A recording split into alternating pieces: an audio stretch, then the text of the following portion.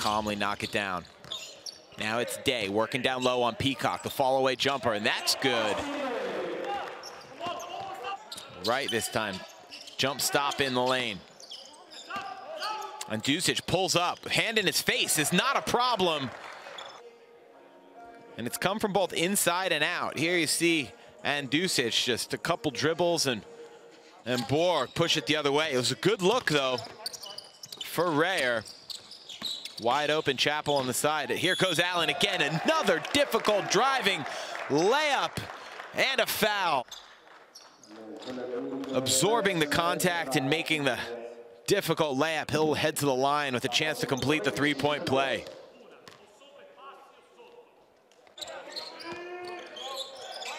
Now it's Asaric who finds Olmich down low. Olmich, nice move to get around Posseman. Getting that turnover on the last trip down the court. Now left alone for three. Julian Stone. And those second chance opportunities are continuing to lead to points. Reyer, difficult drive, converted Julian Stone. Sarin now committed a poor turnover his last time down the court. Jeremy Chappell getting straight to work, bulldozing his way down low, and he'll head to the line with a chance to convert another three-point play. Looking to get into the lane early. They swing it to Day in the corner, who thinks about the shot. Instead, he's going to go off the dribble against Olmich. Nice hook shot is good.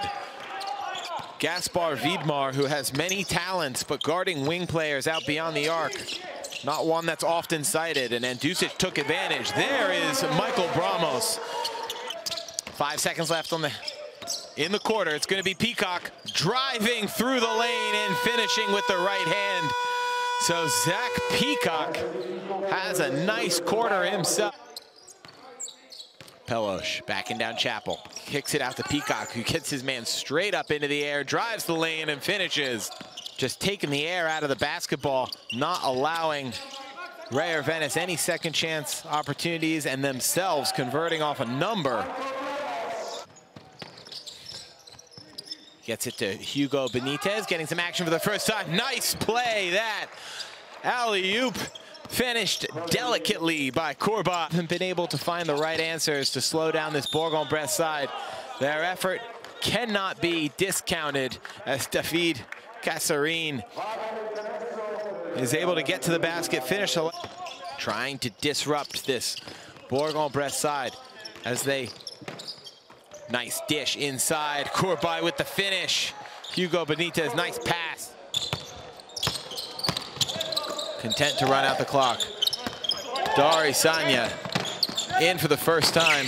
Teammates happy to get him a touch. He pulls up from way downtown as time expires. That's it, and that's all.